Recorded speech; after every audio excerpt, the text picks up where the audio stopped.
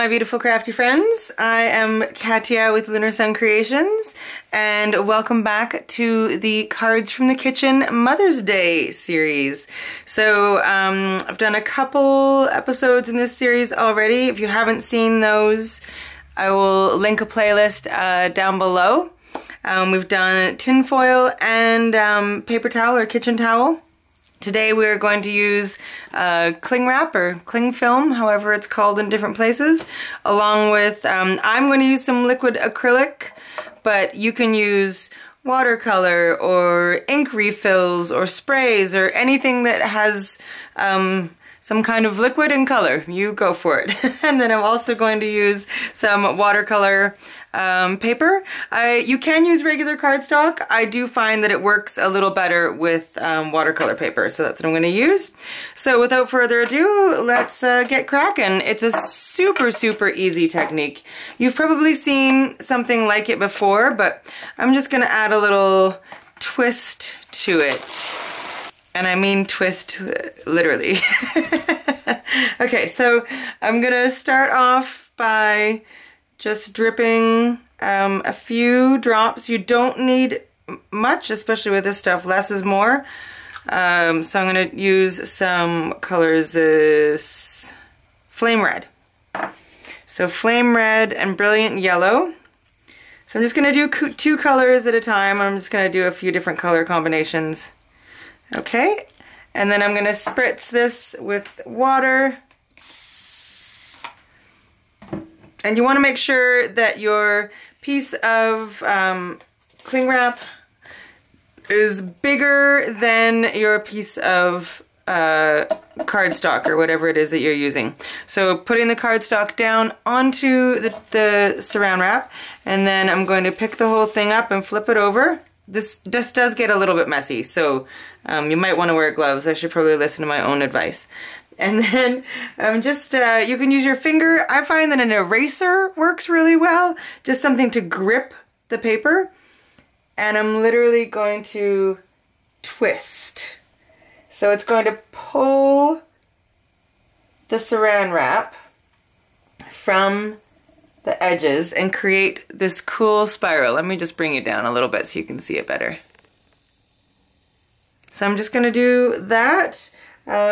I think this one I'm just going to keep going in the same spot. I've done a few now where I do different spirals around different areas, but I think this one I'm just going to leave it at that and then let it dry.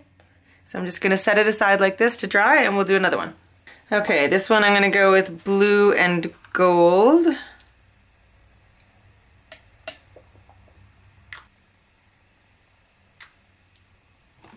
Okay, a little spritz with water. Lay some cardstock down.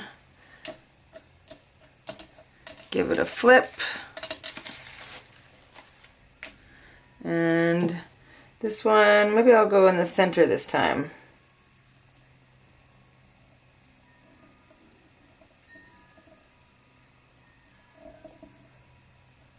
And it just kind of pulls the saran wrap from all the different corners, so then it creates these really cool creases.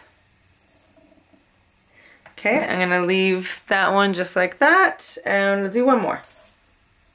Okay, I think I'm going to go purple and silver for this one.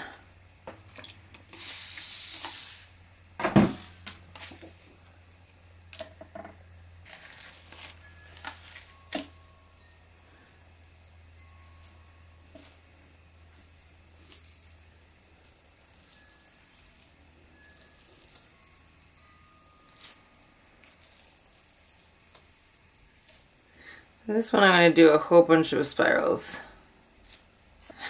This one might be a little odd. I'm not quite sure how this one's going to work out. We shall see though. I'm trying to like keep the other spirals from unspiraling as you spiral the other ones, so like kind of hold on to them. I think this one might be pretty concentrated just in the center, but we'll see how we go. One more.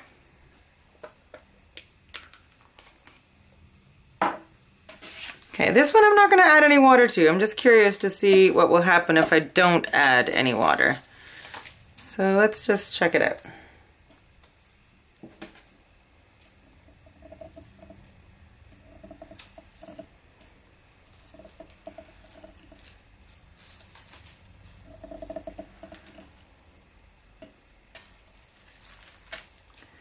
I think I might do maybe an opposing spiral down here. I'm going to hold on to the first spiral and do another one going the opposite direction down here. Let's see what happens. No, you know what? I think I like it better when it's just one. Oh no, I think I've probably mucked it up. Alright, well let's just go with that and see what happens. Okay, and now the difficult part, we wait for them to dry for a while. That's always the most difficult part for me.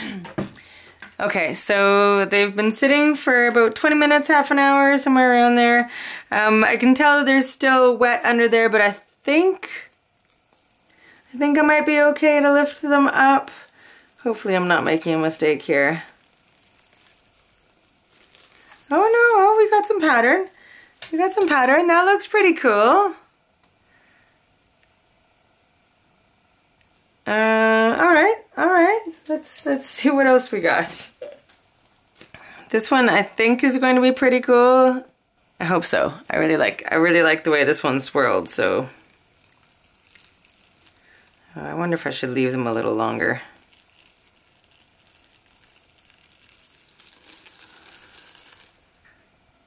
Okay, I definitely like it. I think I'm gonna leave the other two a little longer. I did do this one earlier today when I was but this one I did like swirls all over the place, and I think maybe I should have done a couple more of those, but that's all right. We've got some examples. I'm gonna wait for these ones just a little bit longer, and then we'll create some cards. Okay, I'm gonna take the saran wrap off of these two. I think they should be dry now. Yeah.